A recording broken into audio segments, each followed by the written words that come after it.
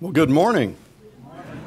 You know, you're tougher than I thought. I expected, because it was cold today, and you know, people in San Antonio are not used to that, and that it was wet on top of that you'd all stay home. I don't know.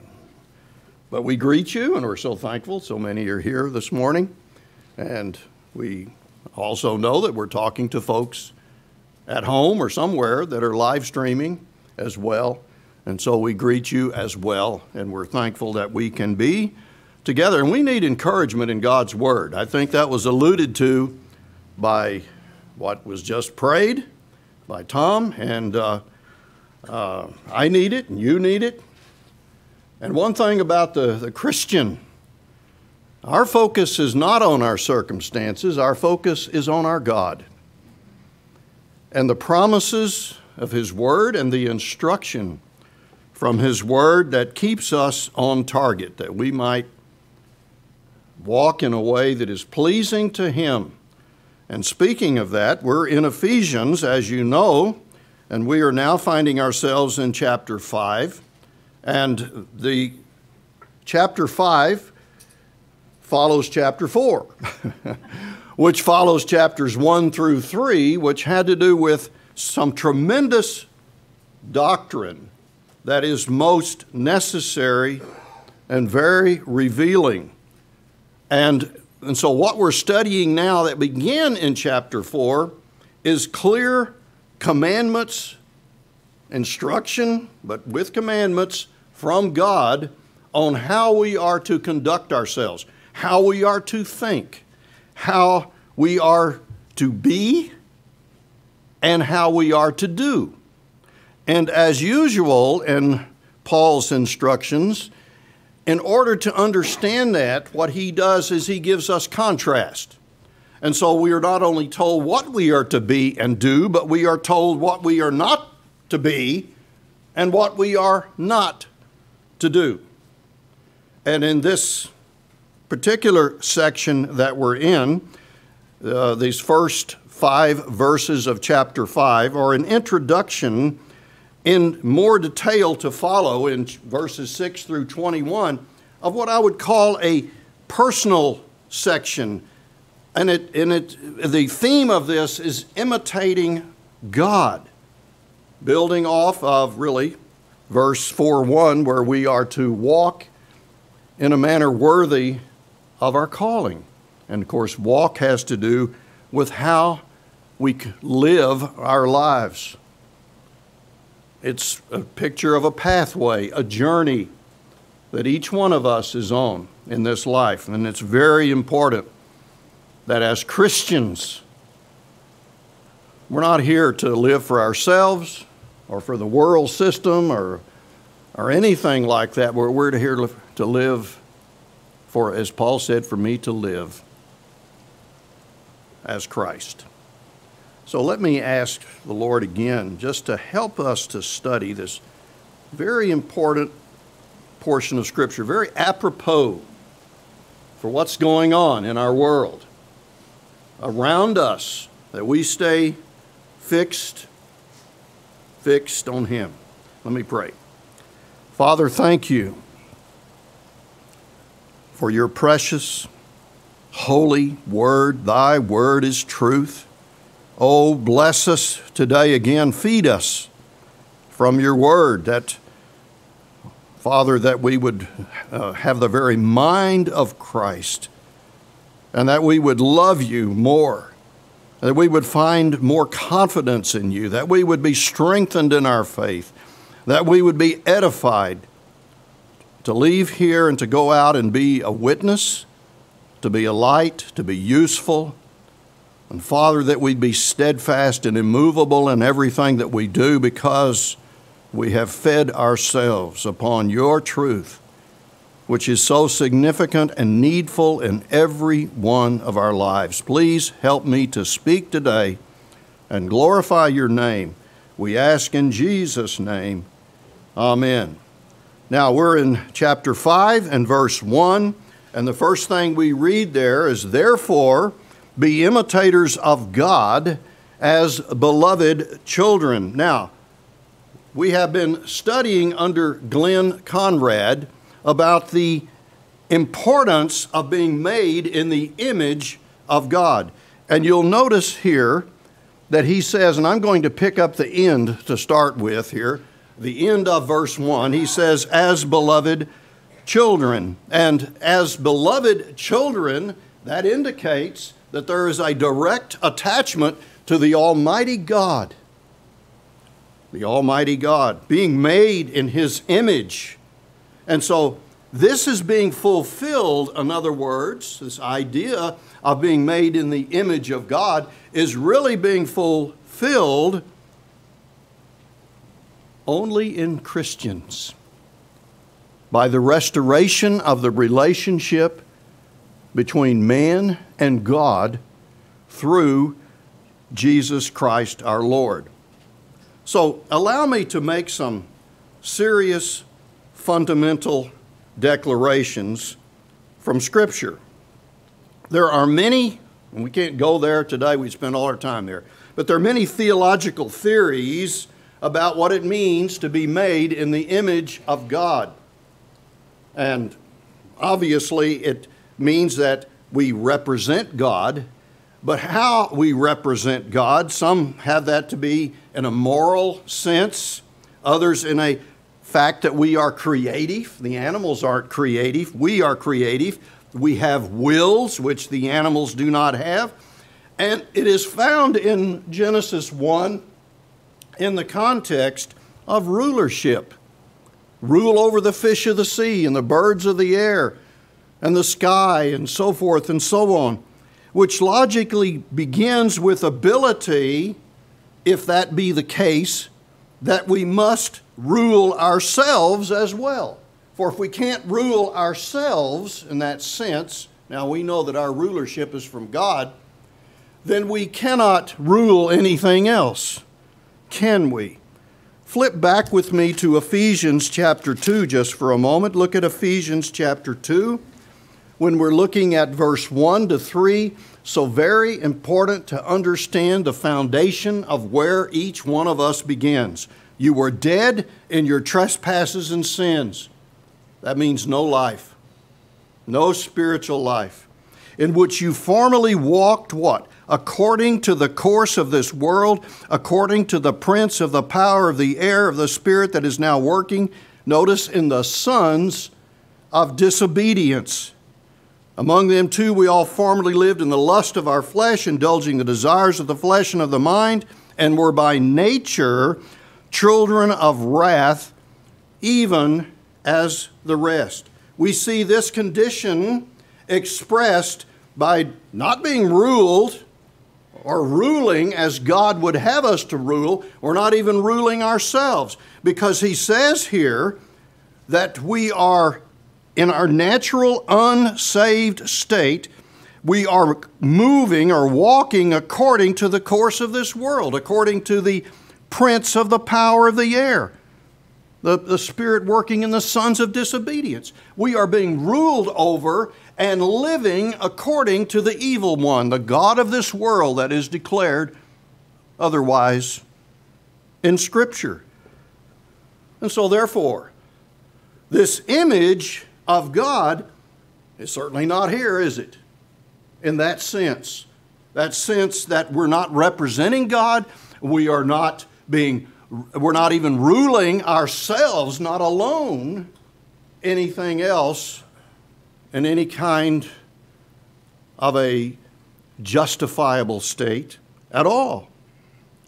And so in Jesus Christ, though, this image is restored. We think of 1 John 3:2, that when we see him, what? We will be like him. We will be like him. And what does God tell us about Jesus Christ? All authority has been given him on both heaven and earth. All authority has been given him. Matthew 28. How wonderful that is. So it is restored in Jesus Christ. Now look back with me at Ephesians chapter 1 and verse 5. He says, he predestined us to adoption as sons through Jesus Christ to himself. Here is the beginning of this chain of events that leads to our walk with him. Theologically, it began before eternity in the past, and he adopted us as sons. The word adopted here as sons, or could be translated children of him, is a word I can't even pronounce in the Greek, so I'm not going to try, but it's a big word, okay? And the placement of a child by adoption, it's a legal term, is an act of grace whereby children became adopted sons of God, legally entering his family. How wonderful. How wonderful. But, flip back over to chapter 5 and verse 1. Where he says, therefore be imitators of God as beloved children here. This is a different word. Now I can pronounce this one in the Greek. It's teknon, okay? Teknon in the Greek, and it's used in Scripture of a child that is produced naturally by natural birth. Not adoption, but by natural birth. Now, my point is, something has happened here, you see. From the time he adopted us as children before the foundation of the world, and we move through what he did theologically for us, and then we're in chapter 2 and we look at verse 4 and 5 there where it says, but God made us alive. And then by grace are you saved through faith. We're born again, you see. This is the new birth, and that's what this is focusing on. He is describing us, beginning in chapter 5 and verse 1, and this beloved, which is also very special, children of God, as now sharing in God's nature. As children produced of him in a natural sense, after his very nature. Well, that's a big deal. If any man be in Christ, 2 Corinthians 5:17 should be one of your favorite verses. He's a new creation. Old things are passed away. Behold, all things are new. We have a new heart, a new nature. A nature's it's still developing, and off of that foundation, because we're not perfect yet, and we won't be until we're glorified, but it's going to be a nature that will live in his presence as his beloved children eternally. Hallelujah. Hallelujah. Now, we are transformed by the new birth. And so this is key to seeing the contrast that we're going to see in this passage in verses 1 and 2 are focusing on what we should be as in the image of God versus what we will see when we get down to verse, really it starts in verse 3, but it's defined in verse 6 where it says at the end of verse 6, sons of disobedience. Now you see the two categories there? Beloved children of God, and we could even call them sons of obedience, with his nature, are sons of disobedience. There's the contrast that Paul brings, and that is very important in the exercising then of our new nature, a nature which is consistent with who we are in relation to God, the holy God of glory. All right, so now with that, let's go to verse 1 of chapter 5. Back to it. He says, therefore be imitators of God. Therefore refers back, of course, to chapter 4, verse 1, and where we are to walk worthy of the calling for which we have been called. That's where it starts. And all of this is about how we walk, how we live based on what God has done. But he says here this very important general sense of who we are to be. He says, we are to be imitators of God. Now, the Greek word imitator is mimetes, which is where we get the word mimic. We are to mimic God. We are to copy what He is like, and we can only do that when we are these beloved children of His with this new nature. I hope you're following me. But it's very important to see this. Now, you may say, well, that sounds a little strange. Does it really? Look back with me at John, Gospel of John, in chapter 5. John chapter 5, and let's track with the God-man Savior, the incarnation. Remember that God in Christ was fully God, but He was also fully man. Look at chapter 5 and verse 19. There's this statement made by Christ Himself. And by the way, it was repeated in many ways. He says, therefore Jesus, well, let me back up to verse 18 to put us in the context. For this reason, therefore, the Jews were seeking all the more to kill Him, because He not only was breaking the Sabbath, but was also calling God His own Father, making Himself equal with God. They knew what He was proclaiming, and some people in the cults today still don't figure that out, but there it is very clearly, right? Okay, verse 19. Therefore Jesus answered and was saying to them, truly, truly, I say to you, the Son can do nothing of Himself. Now He's speaking here as a man. As a man. And He says, can do nothing of Himself unless it is something, notice this, He sees the Father doing. There's mimic, brother. He's been with the Father. He talks about that in John 17, doesn't he? That the glory I had with you before the world began. He's been in the presence of Almighty God. He is mimicking the very life of God. That's why later He would say, if you've seen me, you've seen the Father. He mimics God, His Father, in everything He does. It's something He sees the Father doing.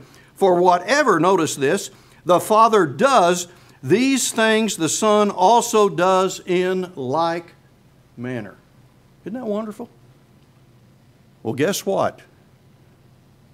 According to what Paul just told us, we are beloved children, even by nature, of God.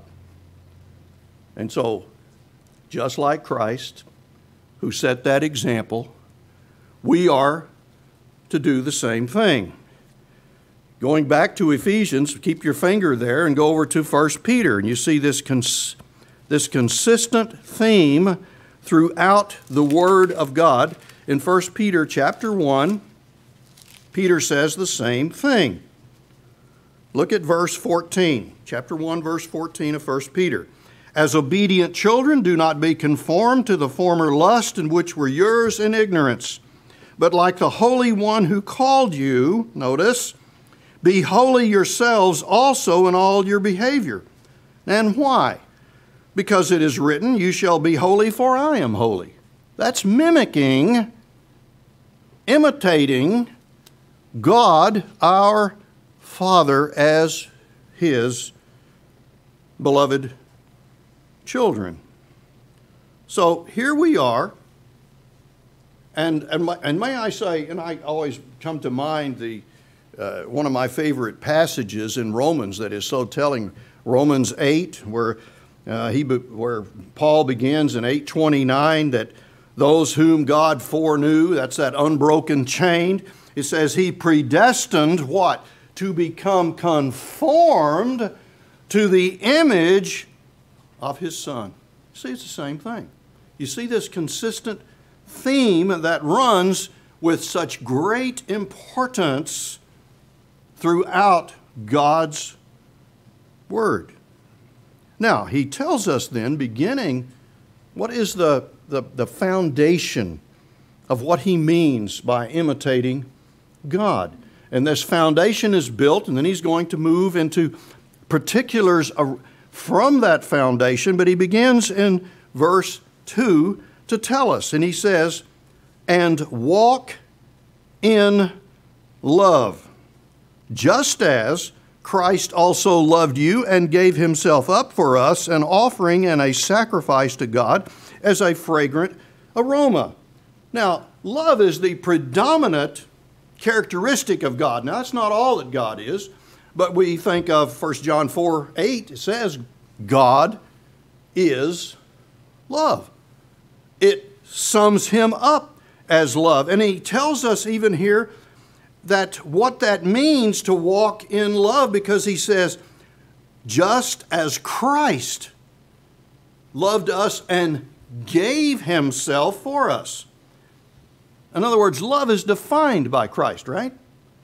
We look at God, as Christ said, if you've seen me, you've seen the Father, and we understand what love, the love of God for his own is like. What did Christ do? He gave himself, and he gave himself sacrificially and completely. There was no hidden agenda, no gimmick, nothing of a selfish nature whatsoever.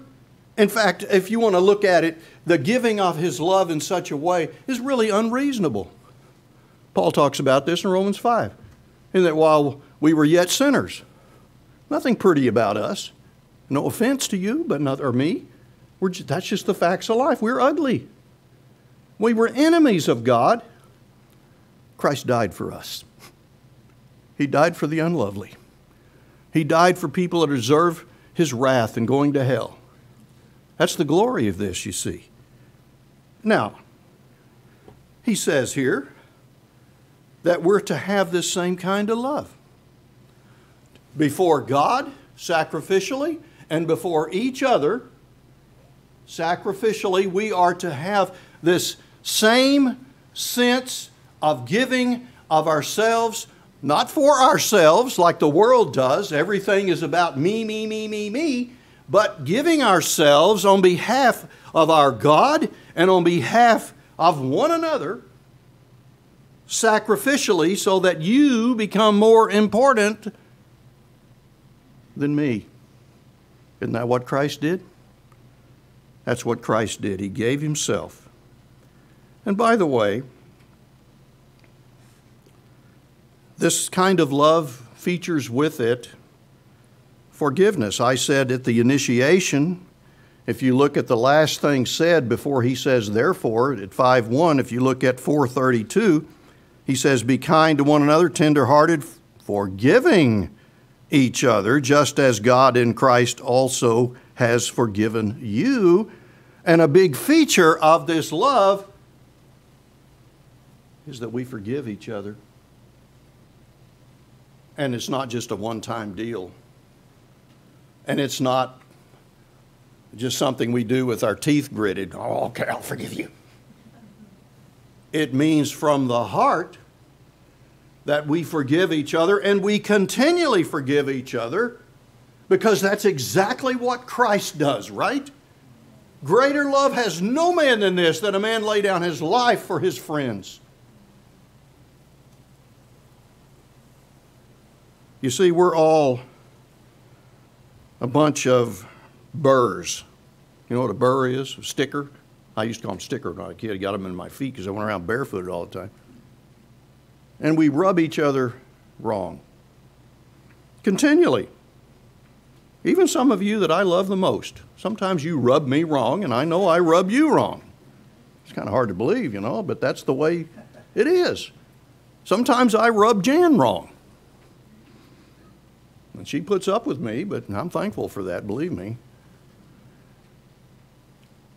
And we forgive each other.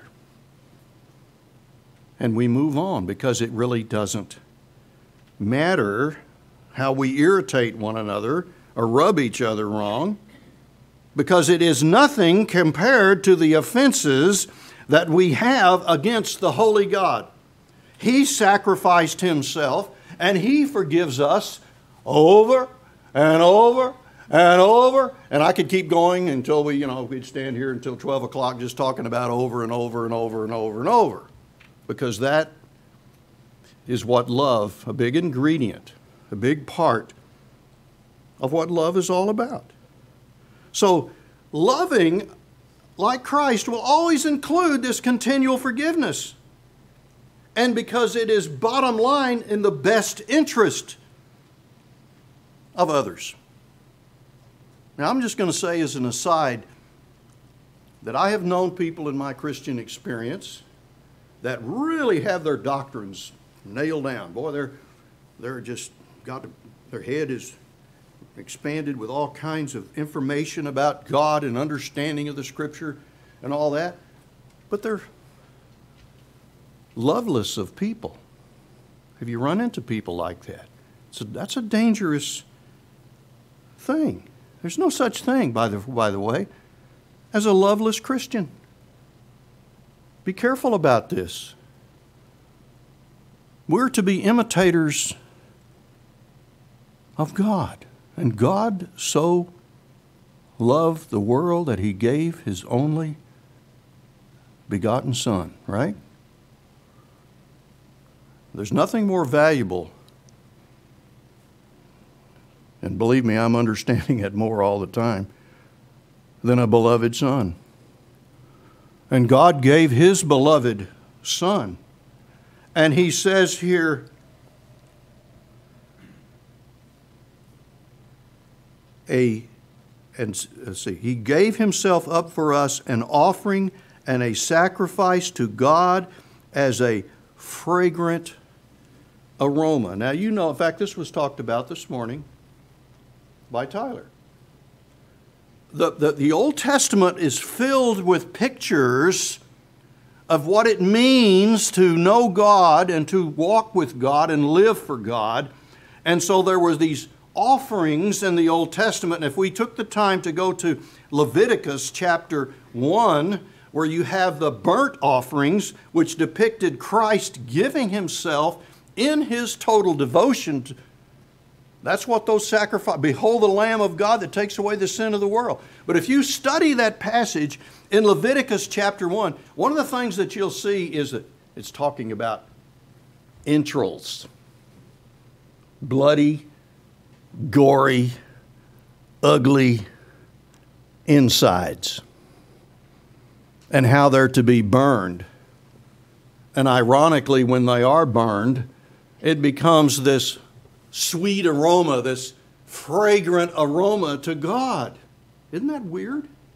Well, what do you think that is? That's a picture of the fact of how ugly our sins are. This blood and gore and the insides and the entrails and all of that show us the ugliness of our sin.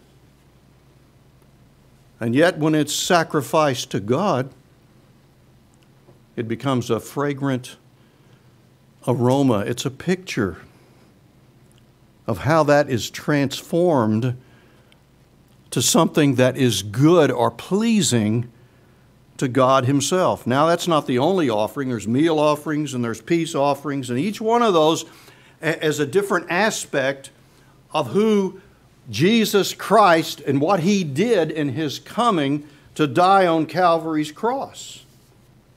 But this soothing aroma is a picture for us of the ugliness of our sin replaced by this obedience to God. And by the way, in that formative era, that covenant relationship that Israel had with Jehovah God, nothing would replace those sacrifices. Israel got tired of them. You get to Malachi and the Lord says, just shut the door.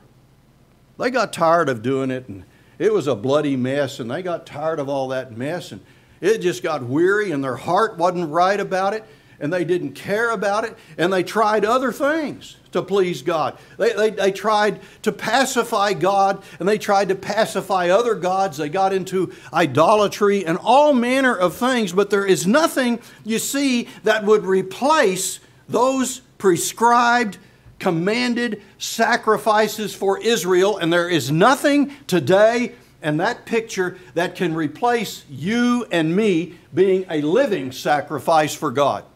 Do you follow me? We have to be imitators of God. And You see, he says that our sacrifice today is what? Walk in love. Just like Jesus Christ walked in love and even walked to the cross and freely gave himself on behalf of us. Now, he's going to contrast this beginning in verse 3 with the children of disobedience that are spoken of down in verse 6, where he says in the last part of that, because of these things the wrath of God comes upon the sons of disobedience. So beginning in verse 3, he shows what is the child of disobedience. So here's this contrast, beloved children of God with this new nature versus the child of disobedience with their self-centered vices, which is the opposite of what he is spelling as imitators of God. Now, these are Satan's sons. All unsaved are not walking in love by considering others, even if there is in some form of religion. Really doesn't matter. This is a significant and real contrast. And what does he say? Beginning in verse 3. But immorality or any impurity or greed must not even be named among you, as is proper among saints. Here are the two vices first mentioned, immorality and impurity. Because the devil's form of love is lust. It's lustful, self-indulgent perversion. Immorality is that word in the Greek, porneia, which we get our word pornography. A reference to all sexual sin. Sin not of true love, not formed in family relations, not formed in dignity, the dignity of man that's supposed to be made in the image of God, and in holy matrimony. And so the excuse today is that, well, that's just people being people. Just people being people. But it can't be, because it mars the image of God. Please see that. You know, God's standards don't change just because the society's standards change, and they are tried to be forced down our neck. In fact, they do that and claim that when we have standards that follow this precious word, that we're just unloving. Nothing could be further from the truth. That's not love. That's not love at all. Lack of self-control or failure to be obedient to God leads to a perversion of relationships, and it is not fixed in concern for others.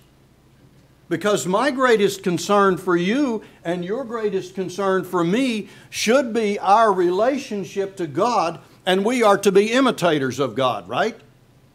Not imitators of Satan, who wants to pervert everything that is just and righteous and holy. And the influence of the lustful world has been so pervasive, it has moved into the church, and many people who claim Christ have become convinced that such behaviors are, well, they're just covered by grace because I'm saved by grace. And so they think that they are morally safe by evolving with the acceptable things of the culture. Not so. What does God declare here? He says, must not even be named among you. In other words, he's putting it out there, in such a way that don't get close to it. Don't even get on the fringes of it. You'll get burned. It should never, under any circumstances, exist among Christians. Nothing could be made clearer than this by the very language that is expressed here. Amen? Amen. Now, many testimonies have been ruined by this kind of theology of thinking that the grace of God can be turned into a license for the flesh, and that's really what Jude talks about, and it's found in other places like Romans 6. This can't be. We recently had a scandal in a major Christian university. Terrible things. Oh, and the world just relishes in that, don't they? Look at that hypocrisy, you see. You tell us you follow God. Look what you're just like us. Shame, shame, shame. It brings shame and disgrace. And when forbidden activities are condoned or participated, ruin by a Christian, ruin and destruction takes place. It's wretched and it's ugly, and nothing good can come from that. Nothing. And so it's a warning. And I think particularly of young people. Don't evolve. Oh, and the culture is terrible today. Don't evolve with the culture. Have your mind and heart fixed in God's Word. That's the essential nature of why God tells us to meet and to study to show ourselves approved and to continuously be in the Word.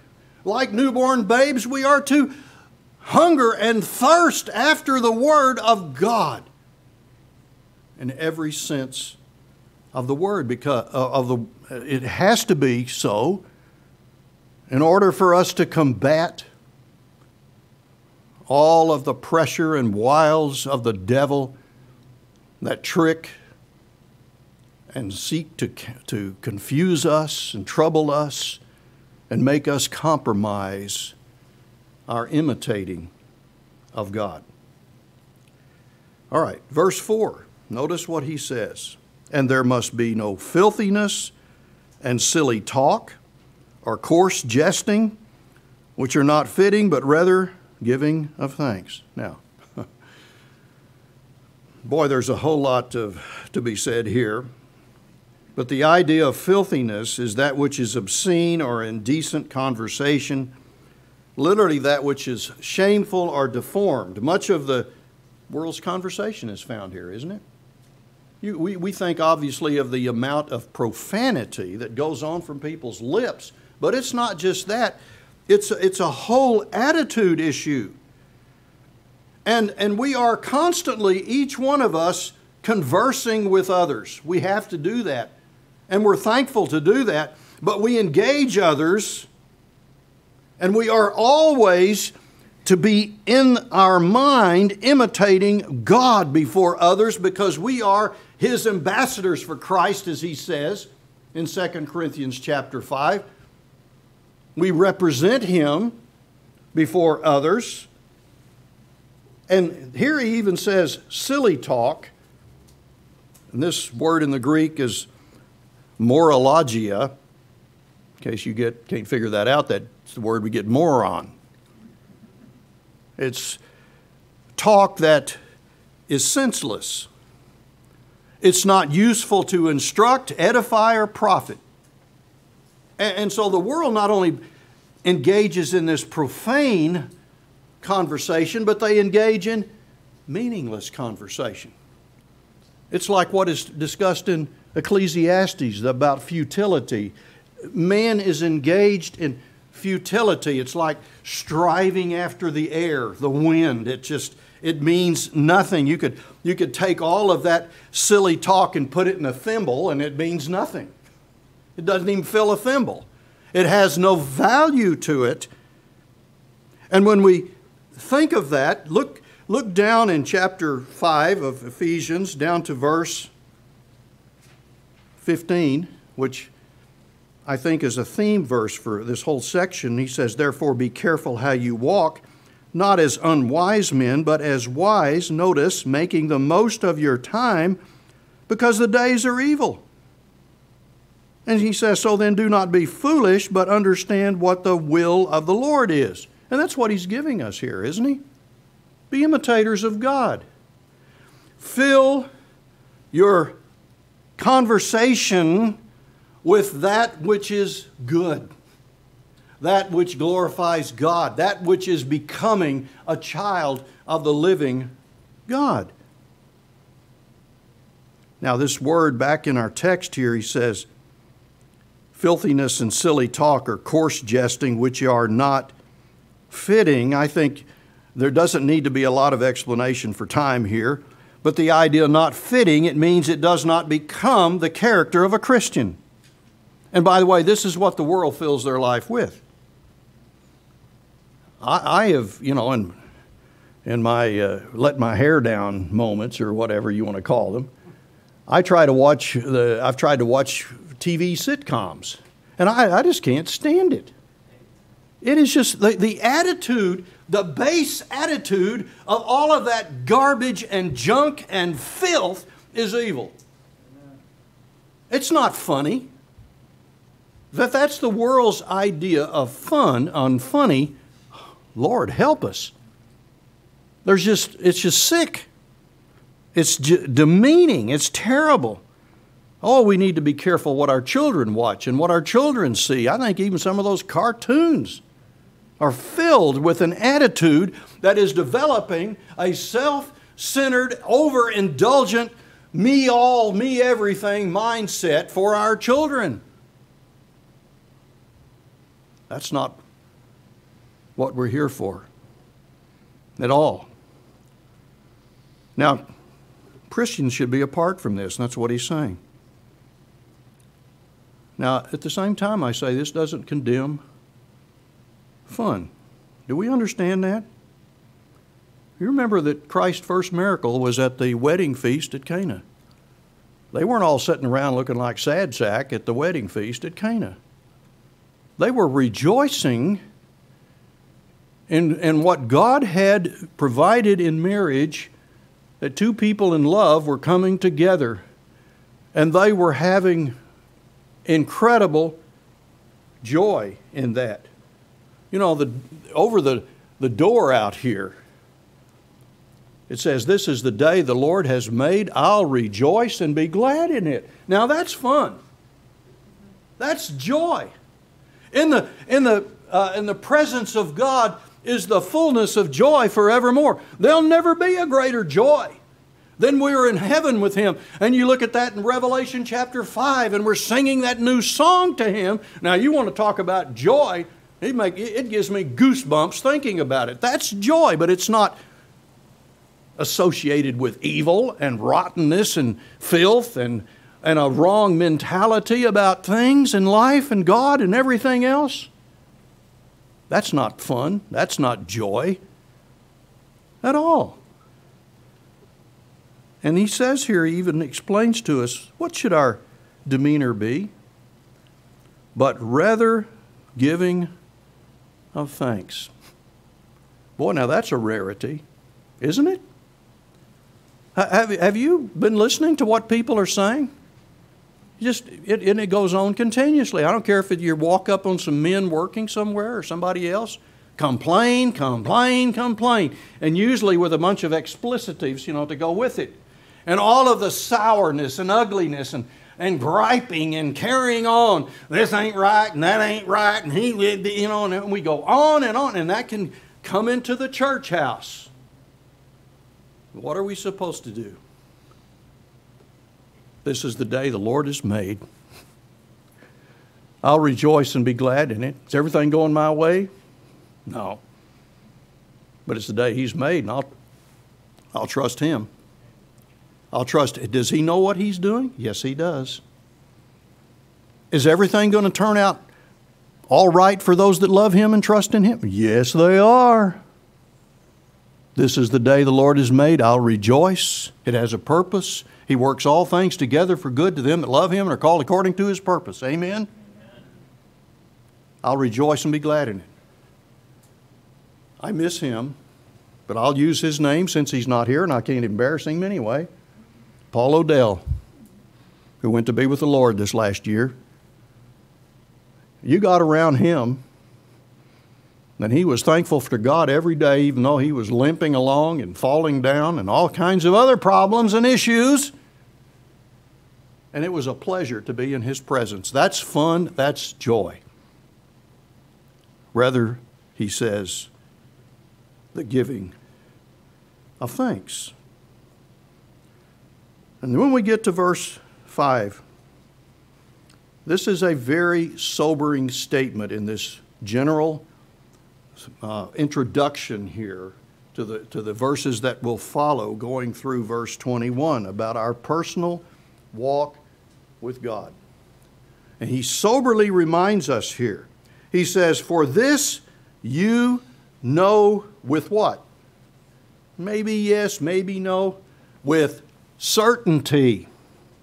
This you know with certainty, that no immoral or impure person or covetous person who is an idolater has an inheritance in the kingdom of Christ and God. Well, now, wait a minute. I thought I was saved by grace.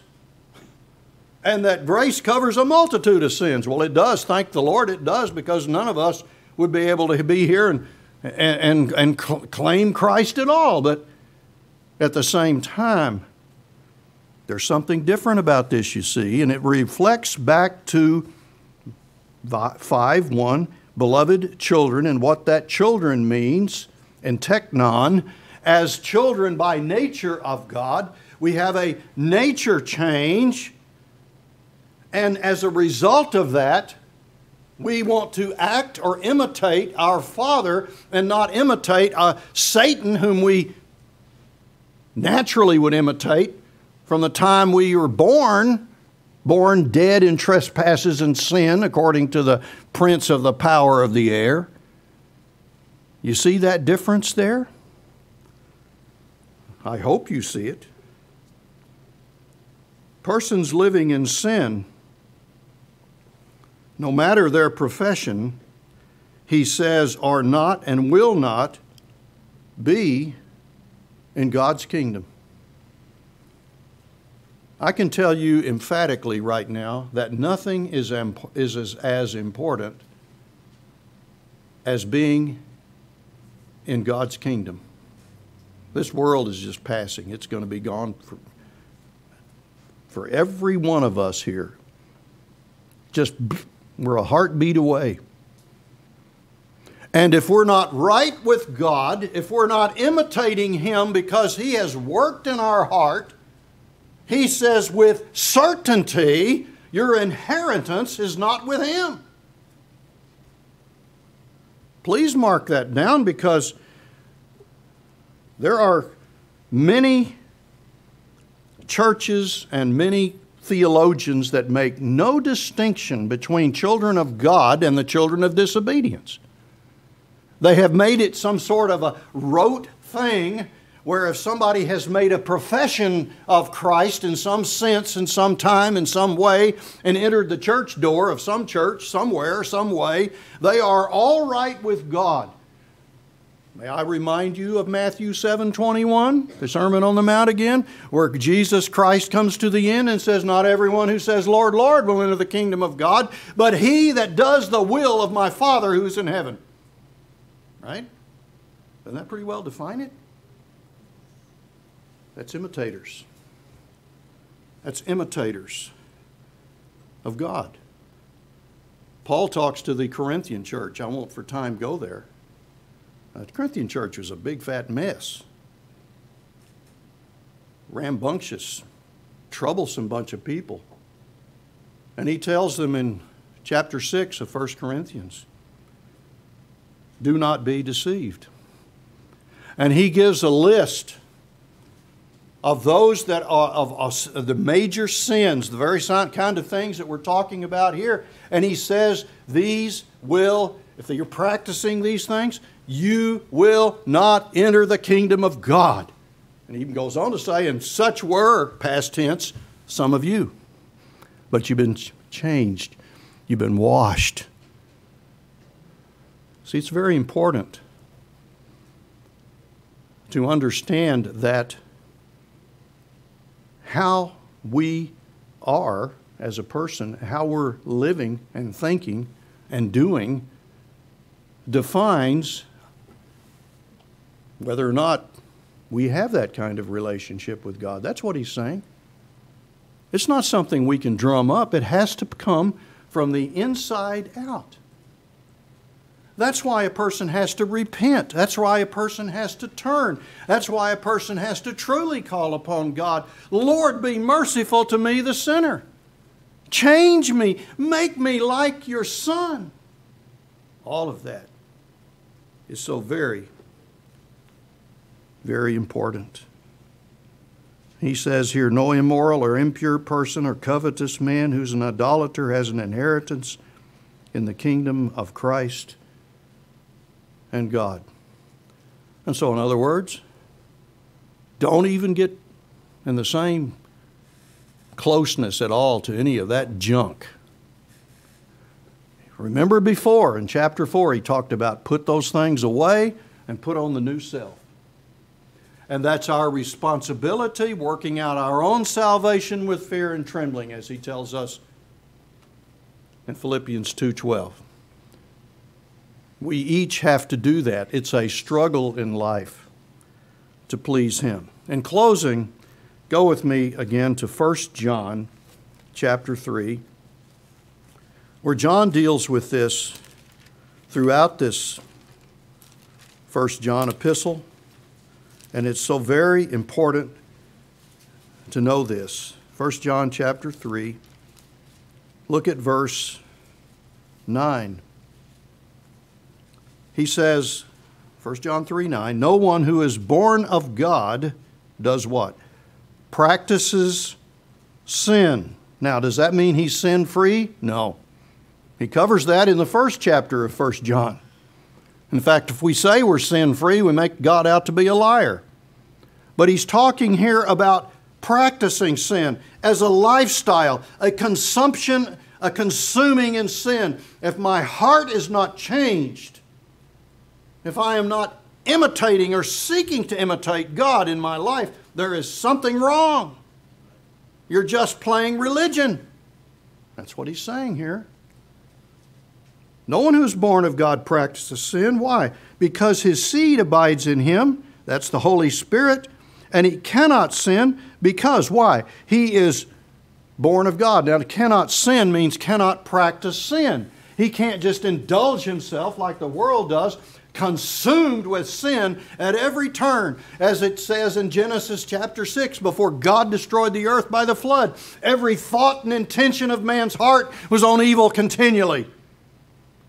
Beloved, we are in that last days, perilous times, where we are seeing that all around us, and we are to be imitators of God as Noah was in his time. That's what we're called to do, to be light and salt. And he says, by the way, in chapter 3 of 1 John in verse 10, he says, by this, notice, by this the children of God. There we go again. That's the same thing he starts with in Ephesians 5:1. By this the children of God and the children of the devil, which are the children of disobedience, are obvious. Anyone who does not practice righteousness is not of God.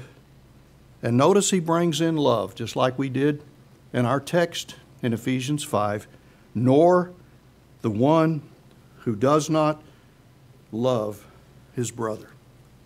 Isn't it amazing how consistent this word is? Written over 1,600 years with all these different authors. And they all say they come back because it's written of God by the Holy Spirit. It's an illumination to us. It tells us the truth of the righteous, holy, consistent God. Well, we've been instructed here. We've been instructed. And so God has graciously mapped out what it means to be imitators of God, and this is just the start. And He's helped us to soberly reflect on this as we sit. Well, you're sitting, I'm standing, but as we sit in the midst of a very dark world, what are we supposed to do? Here's the will of God. Isn't this the will of God? Just like Christ said, I didn't come to do my own will, but the will of Him who sent me. It's the same thing with us. This is the will of God, that you be imitators of God. Bow with me, please, in prayer. Father, we are so very grateful that you have given us clear instruction. It's no wonder that it's said that your word, it pierces like a sword into the dividing asunder of soul and spirit and every thought and intention of the heart. And that's what we need. We need heart surgery. Lord, help each one of us, Father, to imitate you because we're born again. Oh, how wonderful it is to know you, and make us ever thankful, Father. Oh, and touch our lips like you touched Isaiah's lips, Father, that we might speak in joy and righteousness before you in the things that we do, that we would encourage people to know you and know the truth in the midst of this dark world. Give us the strength that we need. Thank you for the instruction. We praise you for all of your kindnesses to us. In Jesus' name, amen.